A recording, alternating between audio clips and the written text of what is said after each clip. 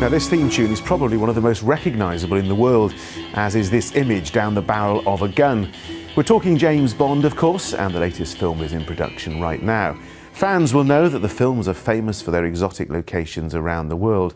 But did you know that a very special Bond film, which is now half a century old, used locations like the Newport Transporter Bridge and Tredegar House? It was made by two schoolboys, and now The Second Shot Kills, as it's called, has been restored and has had a special screening. Our man, Hamish Auskerry, has been on a mission to see it. Guns, Bond. Guns. They're filtering into the UK from South America. And above all, find the girl. It's a Bond film made in Wales you'll never have seen before. Two 15-year-olds armed only with a camera and an idea, and instead of A-listers, fellow students to play the starring roles. What they did have was some spectacular locations, like the Transporter Bridge in Newport.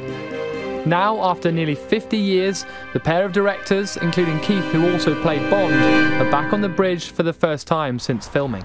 Most films would pay an absolute fortune to build sets like this. This was readily available, and the height and the feeling of cold steel was the perfect choice. Well, my mother said, well, what are you doing today? And I said, well, we're filming at the docks. Well, be good, don't get into trouble, and don't upset anyone. And I had no idea that we were up here. Little did she know that you were James Bond. Well, yeah, that's nice, she did say. James Bond works for the British military intelligence. Well, we had to have an original story. An American agent, played by Gail Healy, is missing. You must be James Bond. Bond is sent in to discover what happened to her, and uncovers an international plot to smuggle firearms into the United Kingdom. I don't think you'd like him. A brief telephone call with legendary Bond producer Cubby Broccoli had given them their license to film, but they did not have the Hollywood budget. The film came out a year before Live and Let Die, with Roger Moore and a $7 million budget.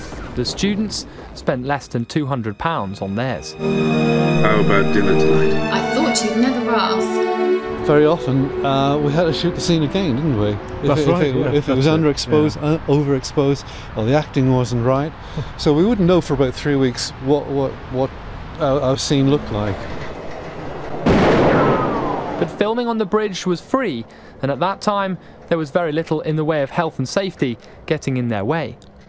It's a dramatic and fitting place for a Bond film finale, and the bridge is now pretty much as it was then, quite exposed. And these were 15-year-olds with no training, certainly no stunt doubles, and so the scenes they shot up here seemed dangerous, daring and on the edge because, well, they were. That their film survived all these years, let alone the actors during some of the perilous filming up here, is a testament surely to a cinematic mission accomplished. Auskerry, Hamish Auskerry, ITV News. It looks really good, doesn't it? I tell you what, anyone who could survive running along that Transporter Bridge gets a vote in my book. It's horrific, absolutely horrific up there. I feel like I want a white cat sitting here in my swivel chair.